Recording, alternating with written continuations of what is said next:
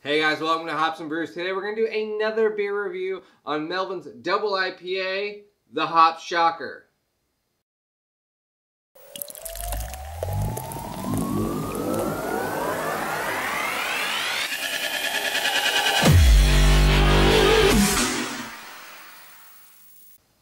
Hey guys, like I said, we're going to be doing a beer review on Melvin's Double IPA, the Hop Shocker. Now this beer comes in at an 8% and a 95 IBU. UNTAPPD does give it a rating of 4.17 with 1,700 check-ins, and Beer Advocate does give it a 4.13 but with only 25 check-ins.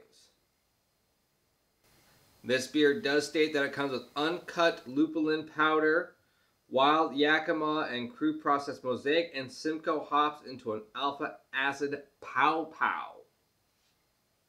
Let's see what this tastes like.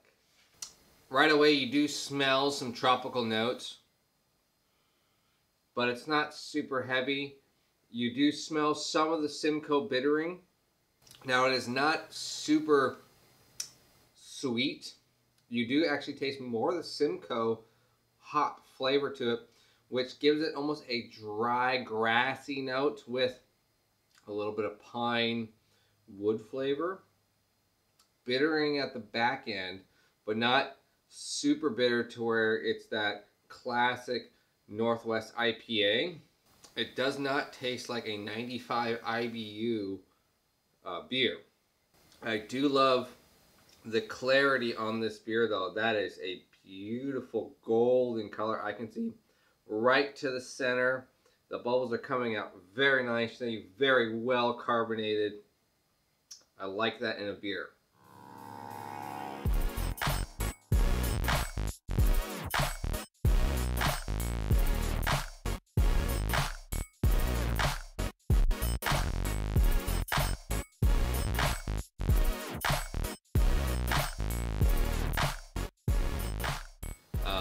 Aroma, fantastic.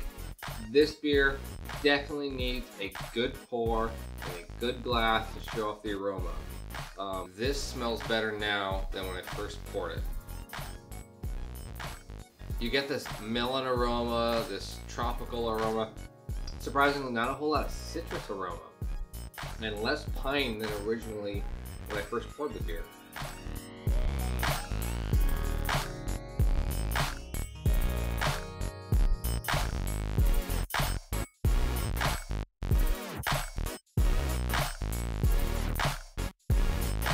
So, final thoughts on this beer.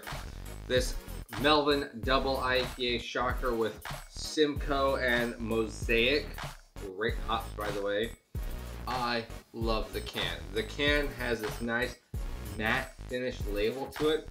I think it's actually really nice, really clever, really sleek, and it feels actually really cool.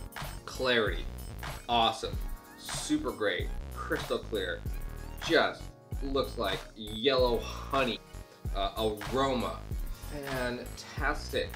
If you've ever brewed your own beer and you've opened up a bag of sealed hops and smelled it for the first time, that's what this beer smells like. It doesn't smell like fresh hop, but it smells like hops that you just opened out of a bag downside. Flavor-wise of the hop profiling, pretty basic. Body-wise, a little thin for a double IPA, and the flavor is pretty forgettable. Solid. It is a solid beer. I probably won't remember this for the flavor. I probably will remember it for the can and the name. I'm John. This is Hops and Brews. Thanks for joining me. You can follow me on Twitter, Instagram, Facebook. Heck, you can even follow me on Untappd. They're all Hops and Brews. Check me out. Links will be in the descriptions below. Check out some of my other videos. Give me a like. Give me a subscription. Thanks, guys. See you next time. Hop Shocker! There you go. Hop Shocker! Hop Shocker! Hop Shocker! Hop Shocker!